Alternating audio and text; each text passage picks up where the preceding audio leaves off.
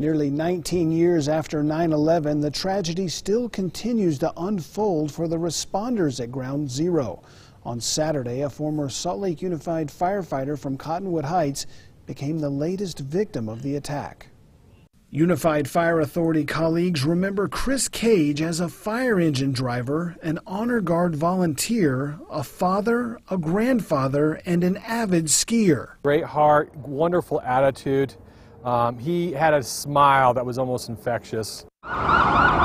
Captain Mike Greensides and Cage were part of Utah's Task Force 1 that went to Ground Zero to recover bodies from the rubble of the World Trade Center. Both men knew that the air they were breathing there was potentially hazardous, partly because of the horrendous stench. I said it's a combination of rotting meat, the most stinkiest garbage can you can ever imagine, and a really stinky garbage fire is what it smells like. And I'll never forget that smell. And so we know there's a lot of different stuff happening. Apparently, Cage brought home more than memories. This summer, Cage experienced back pain and went in for tests. During those scans, they found other areas that had tumors, and he was diagnosed with small cell lung cancer. The other bad thing with this cancer is it metastasizes very quickly. 6 weeks from when he learned that he had cancer to when he passed away. Very rapid. It turns out that other members of Task Force 1 have also been stricken.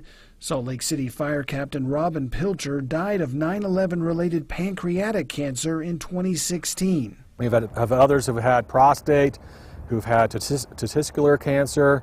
We've had another person has brain tumors going on. I myself have had kidney cancer, and last year on May 20th I had my left kidney and a large tumor removed.